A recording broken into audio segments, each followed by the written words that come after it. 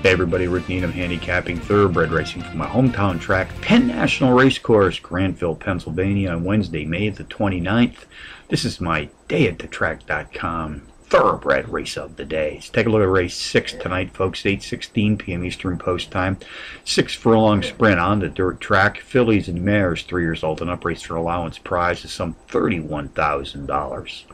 Paired entry on top, folks. Number 1A, Magic Mesa, along with the stablemate. Number 1, Foxy Sarah, tops my contenders list tonight, which also includes number 2, New Faster. Number 7, Cat McGinley, and number 5, Speedway Monkey.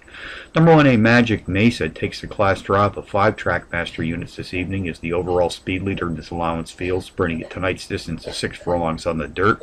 Has hit the board in 5 straight starts, with 4 of those board hit efforts, including back-to-back circle trips in her 3rd and 4th races back, also qualifying as power runs. Stablemate, number 1, Foxy Sarah, has also hit the board in 5 straight, winning twice, including a power run win in her 2nd race back.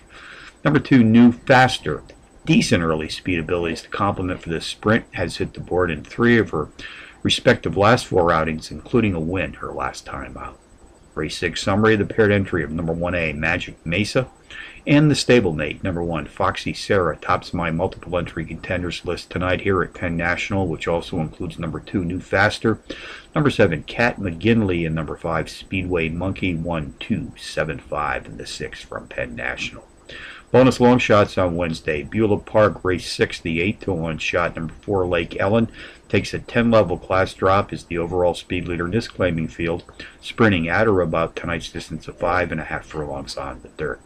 Charlestown, race 4, number 1, Ample Opportunity, 9-2 in the morning line, drops in class by 7 units, the overall speed leader in this claiming field, sprinting at tonight's specialized distance of 7 furlongs on the dirt.